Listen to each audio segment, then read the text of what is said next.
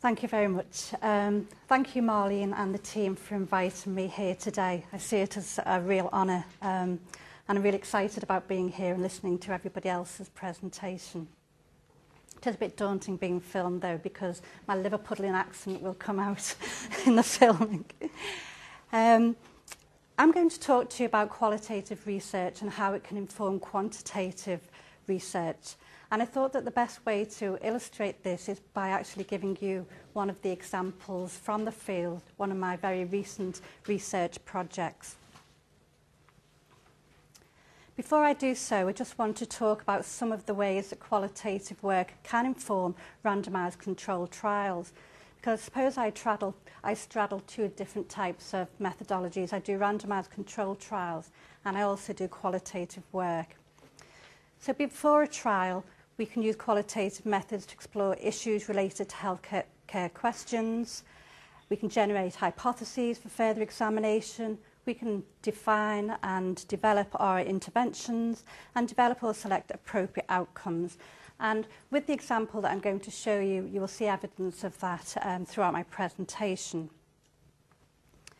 I'm not going to present any examples of this, but I thought it was worth actually mentioning just so that we have the complete picture. So during a trial, we can examine whether the intervention was delivered as intended, including describing the intervention. It can help us unpack processes of implementation and change and explore the views of those who are either participants or researchers associated with the intervention. And after trial, we can use qualitative work, and I have done in many of my studies, to explore the reasons for the findings of a trial. For example, in one of my studies looking at the use of the partogram, which measures the progress of labour, a lot of the women stated that they were more satisfied if they had the most intervention. And as midwives, we would find that quite surprising.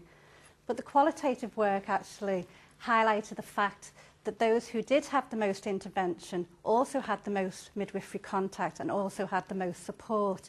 So sometimes it does actually help us to understand the findings in ways that quantitative research can't do it.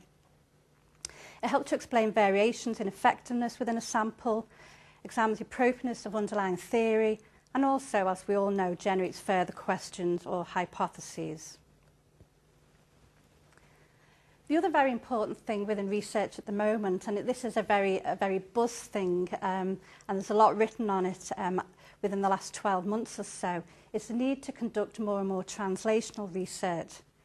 In its simplest form, this means moving from the bench to the bedside. And I think that, as applied researchers, which many midwives are, it is actually really important to understand the bench side as well.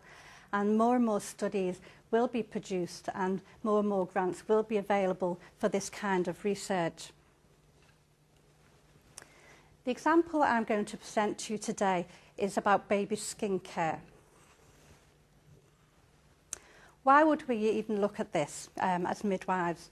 Well, I think that anybody who works with children or anybody who has got children will be well aware of the rising prevalence of atopic eczema.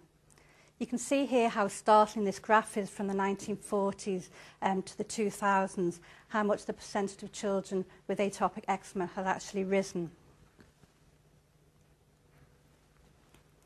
Back to your physiology. The midwives amongst us might have to dig a bit deep for this, as I did when I started this study.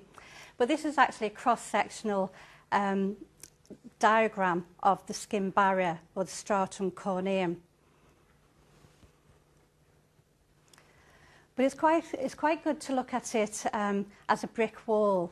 This is a really good analogy that often some of the dermatologists that I work with use when they're explaining the skin to children. The brick is analogous to the skin cell, and you can see here.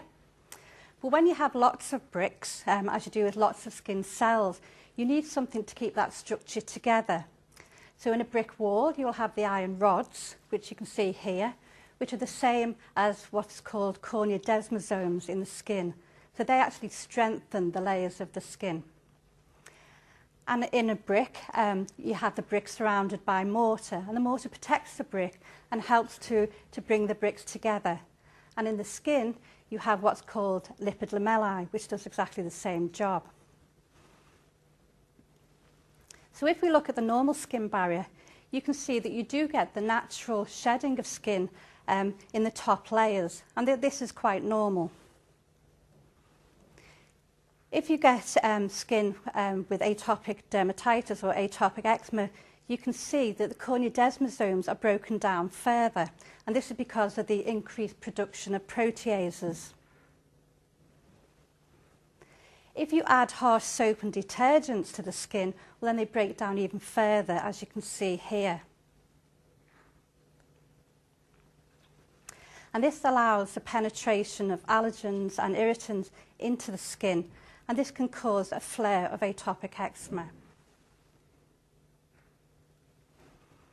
But there are some good things that we can do for the skin, and there are some very bad things that we can do for the skin. And the baddies you can see here, things like harsh soap, harsh bubble bath, liquid detergents, cleaning fluids and surfactants. But there are also some very good things you can do for the skin. And the best thing for skin to protect the skin barrier is actually the use of emollients. So based on what I've told you so far, should women bath their babies with water alone, or should they use products? And I think this is a huge dilemma, not just for health professionals, but also for parents too. So if we look at the evidence, there's actually a dearth of good evidence from randomised control trials of baby skincare. A systematic review by Lynn Walker in 2005 actually found no trials to include. Since that time, there's only been 2 very small trials that have been published in abstract form only. And because they've been published only in abstract form, it's been very difficult to actually assess the methodology of these trials. And despite contacting the authors, we haven't been able to get any further information. There's been huge professional debate regarding whether we should use products or we should use water for bathing babies. And part of this debate stemmed from the NICE guidelines. And the NICE, in the absence of any real empirical evidence, stated that perhaps water should be preferable without any evidence, but they did recommend that we do further work. And Sue MacDonald and Mary Steen also published a paper in the RCM journal saying that we really do need a randomised controlled trial. Just another thing to bear in mind as well is that there is a lot of emerging evidence that water alone can be an irritant. Tap water, for example, alters the pH of the skin, which is bad. When skin is immersed in water for any length of time, it can act as an irritant and it can break down the skin. And water doesn't actually offer any barrier at all, so it doesn't have any emollient properties. And this has all led to inconsistencies in the advice given to mothers, which is why I was really interested in this subject, from seeing in clinical practice the problems and the issues and the confusion. So we decided that we did actually need to conduct a randomised controlled trial.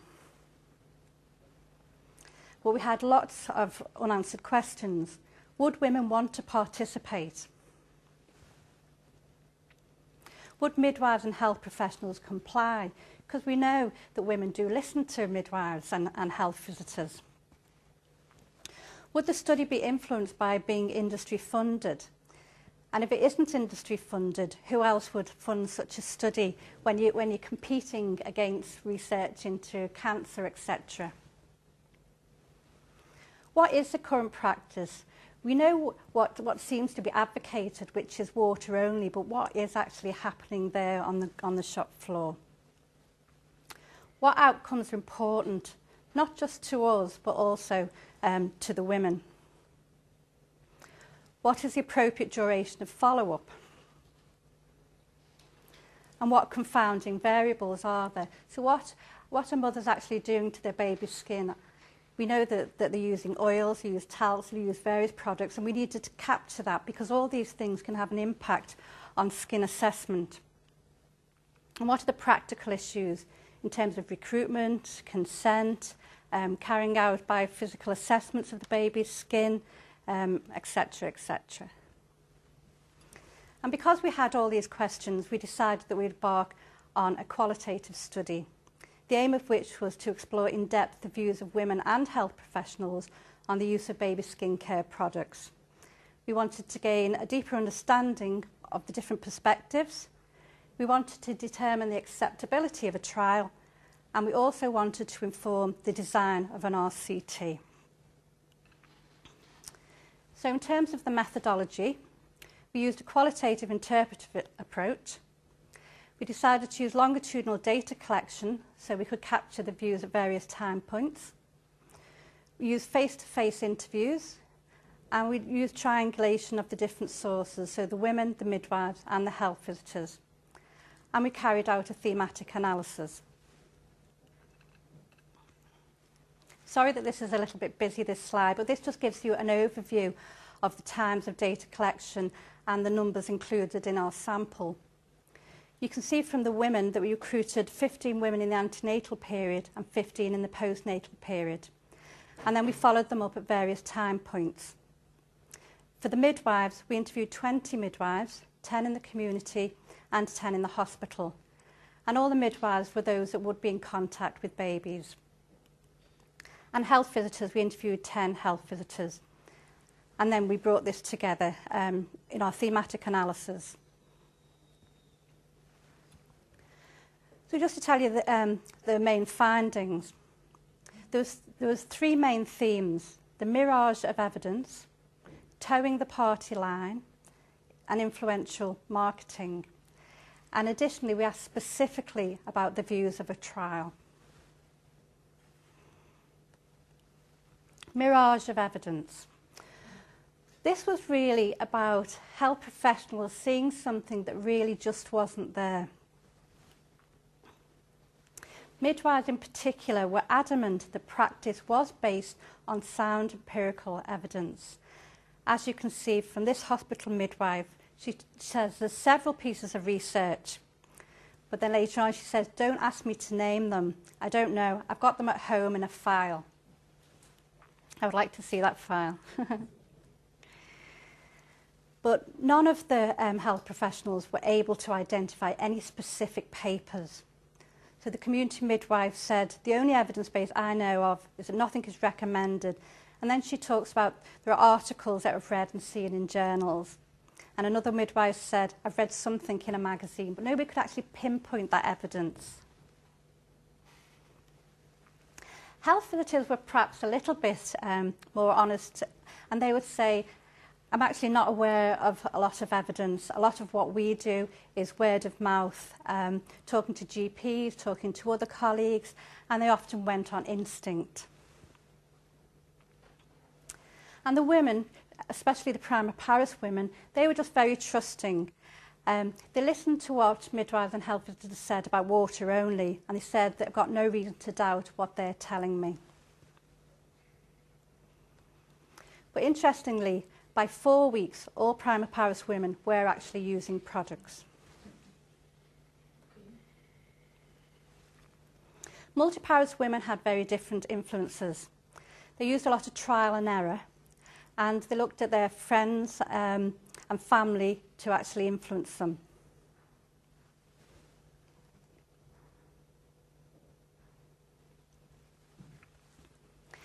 The second main theme was towing the party line. And I don't think this really needs any explanation. Health professionals would say things like, we have to advocate water and only. That's trust policy. But interestingly, at the study hospital, there wasn't any policy at all. One of the health visitors said, no, nothing's written down, no policy as such. And it seemed that for the health visitors, it was this unwritten policy about what they should do.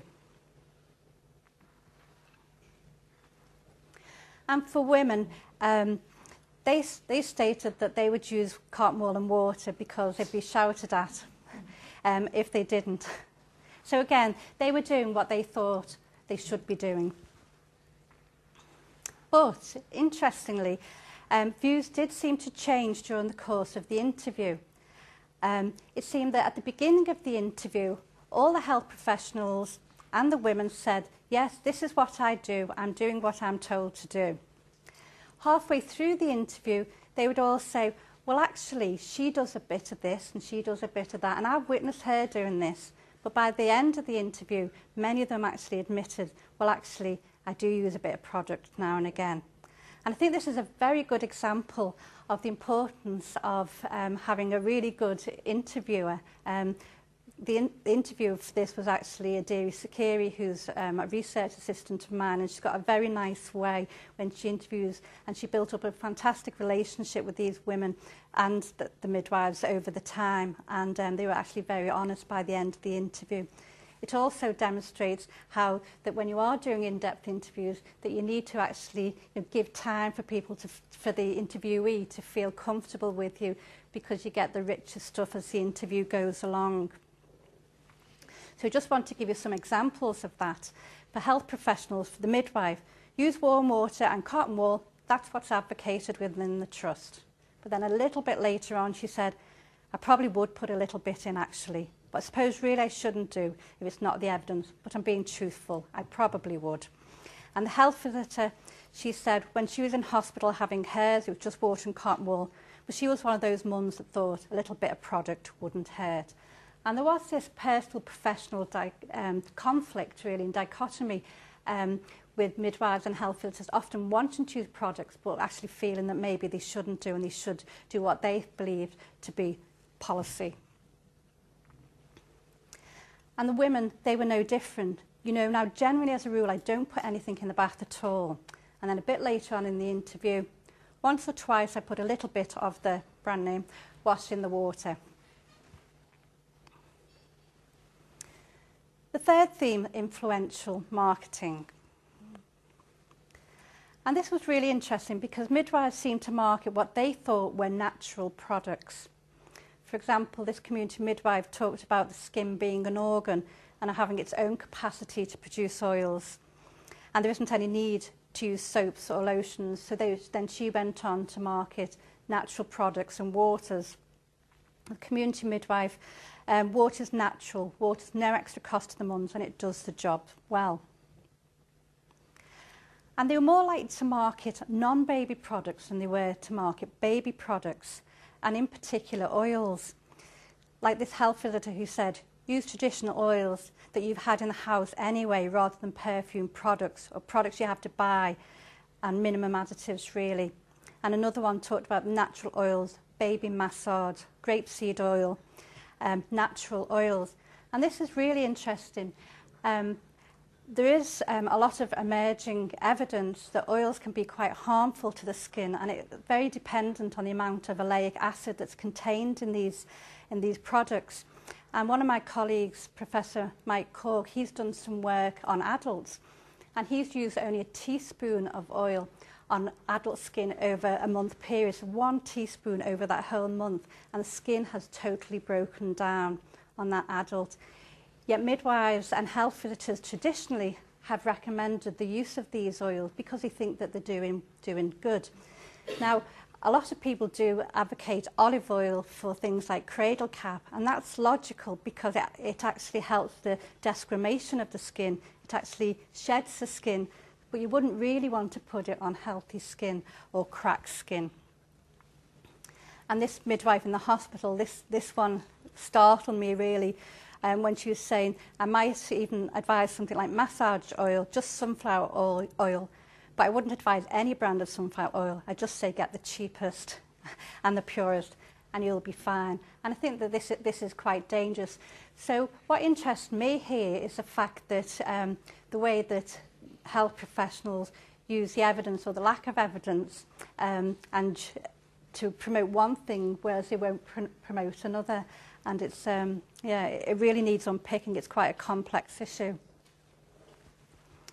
In terms of marketing, women believe that a product that was marketed for a baby was therefore safe. If it was new to the market, they might be a bit wary, but if it's on those supermarket shelves, well, then it must be okay. And they talked about this particular marketing words like hypoallergenic And there was lots of words, natural, mild, all these words actually do convince women that products are safe. It's interesting because, again, one of my colleagues, Professor Mike Cork, he tells of a story where he went to the supermarket with his young child who really wanted one of those Winnie the Pooh bubble baths, and he knew that they had very harsh, it was very harsh soap and had very high levels of surfactant in, and he really didn't want his child to have this. But his child was very small and in the tantrum stage and started crating in the supermarket shelves. So he went to the shelf and he got it and he hid it under a loaf of bread and he bought it. But then when he went back home, he thought, there's no way am I going to let my child have this product. So he stood on, he emptied all the product out, cleaned it thoroughly so there was no traces left, and filled it with an emollient product instead. He stood on the side of the bath so he'd get bubbles and poured it from a high height. And everything was fine and his child was happy. But then he thought, I can't really waste the product I've poured out. So he actually used it to clean the dog. But the thing is, his dog got eczema.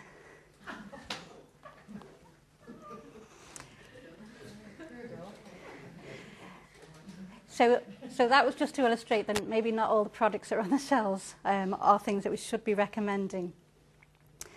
The women did doubt the cleansing ability of water.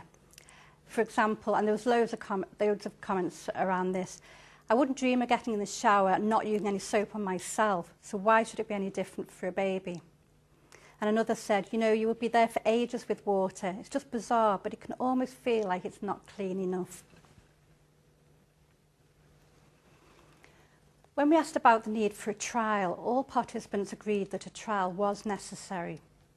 But they did say that a trial shouldn't be industry-led and that you do need to have the right team. And it was interesting that, you know, that women were quite aware of, you know, the need for people like dermatologists on board, and they did talk about having a baby doctor on board.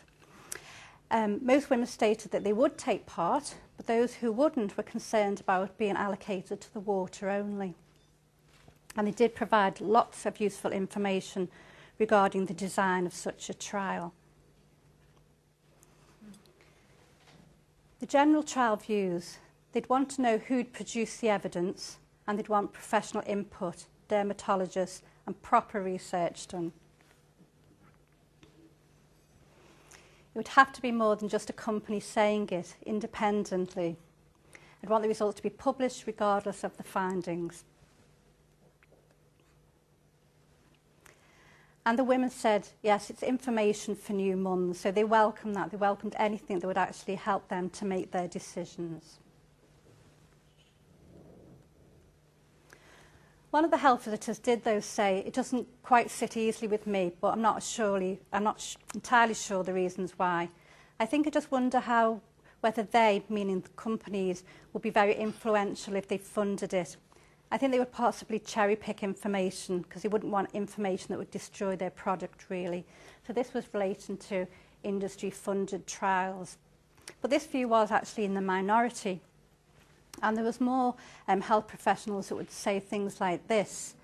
And I'll let you read this, but basically what this midwife is saying is that if an industry funded a trial, and if it was published regardless of the findings, well then that would actually give them more confidence in that company and enable them to trust the results.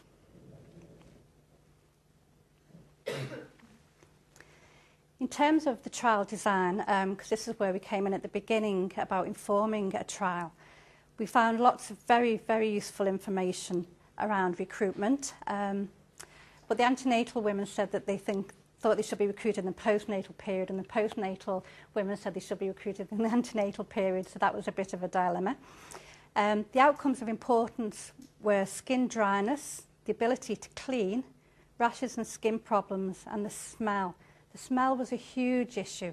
We had lots of comments like, if water smelled like Johnson's, we'd use it all the time. They really wanted that smell. Practicalities, the convenience factor, because we wanted to bring these mothers and babies to the hospital to do assessments on the skin barrier function. the number of baths, because the more baths that you actually give babies, the more the skin is going to react. And we wanted to see whether they thought the assessments that we wanted to do were in fact acceptable. We also wanted to clarify what confounding variables there were. The oils, which was a real dilemma, the use of wipes, which is becoming more and more popular, even on areas like the face, women are using wipes in the hospital wards, and the use of cloths, because the cloth can actually influence the skin barrier too. So if you've got a more abrasive cloth, you're more likely to have a defective skin barrier. We wanted to look at compliance, because there would be no point in us designing a perfect trial if nobody would actually take part and comply. So would they just be allocated to one group and then as soon as they got home do something different? And what would the follow-up be? For how long? 2 people did state that they would only comply if they were put in the product group. So just to summarise these findings, women and health professionals did seem to have doubts about water's ability to be an effective cleanser. Women were probably more explicit and health professionals were more implicit. Health professionals, they do identify this personal and professional conflict when trying to offer women informed advice without having any empirical evidence. And we thought that the qualitative work does suggest that an RCT of bathing versus water is required and it would get a fair degree of support. Our central theme within all this was informed uncertainty. So it wasn't that people weren't informed, they were informed from a lot of different avenues, but this actually left a lot of confusion.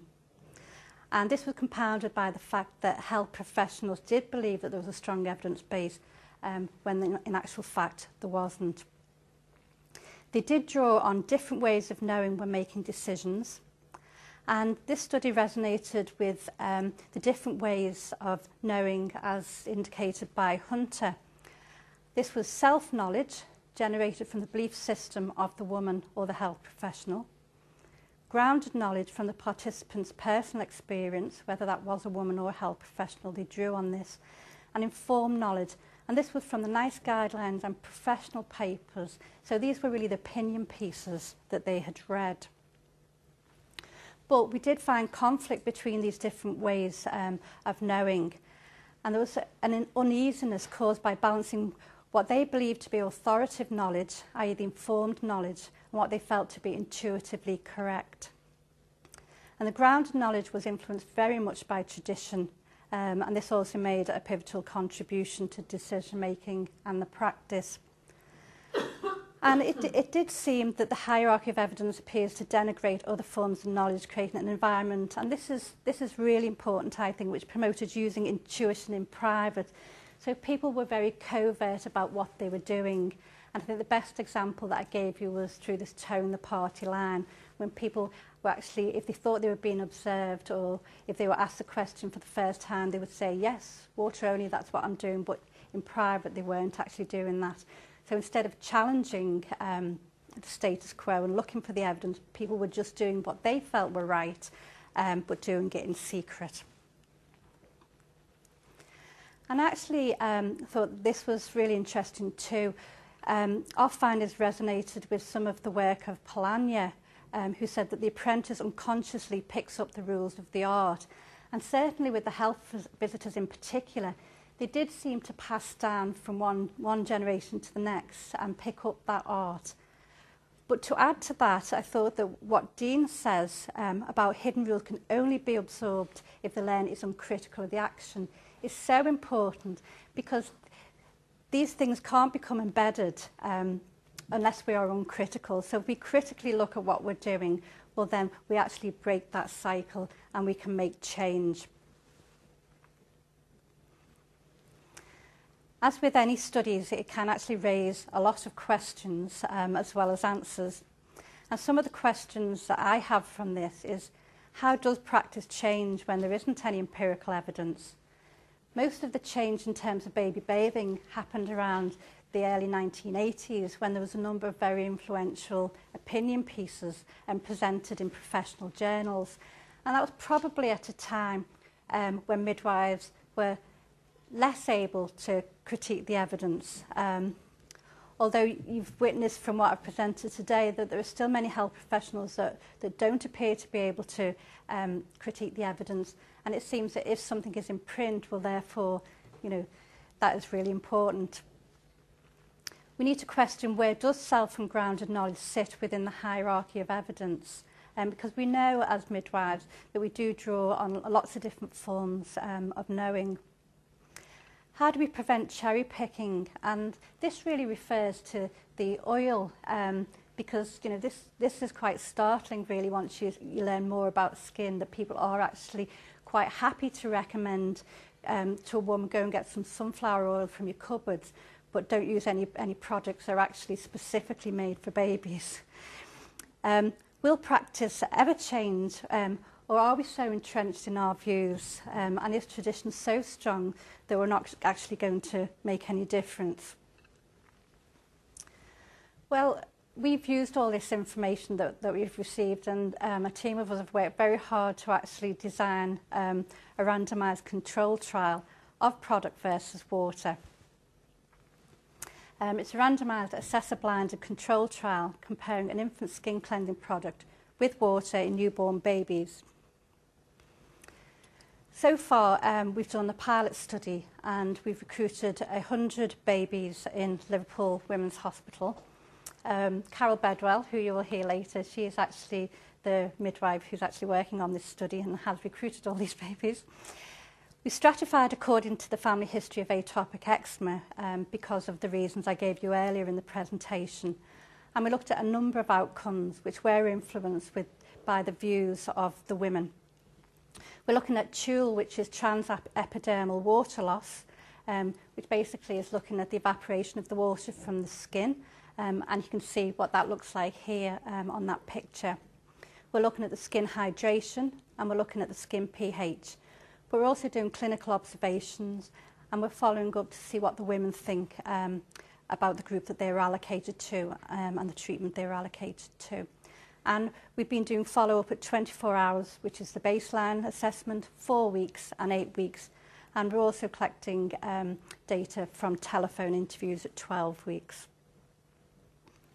I'm not going to present you any findings because we have only just finished the pilot data. But I hope that this presentation has actually just demonstrated to you how valuable qualitative work can be in informing randomised controlled trials, and raised some of the issues and dilemmas that we went through to reach that point, which has taken what seems like a very long time. Before I just say thank you and invite questions, just want to acknowledge the team, which is Professor Mike Cork, who's a dermatologist from Sheffield University, Dr. Mark Turner, who's Senior Lecturer in Neonatology at Liverpool University, Dr. Anna Hart, who's a medical statistician at the University of Central Lancashire. I'm getting around the northwest. Carol Bedwell, who you will hear from later, and Adiru Sakiri, the research assistant, who you can see in this picture here, bathing her baby. Thank you very much.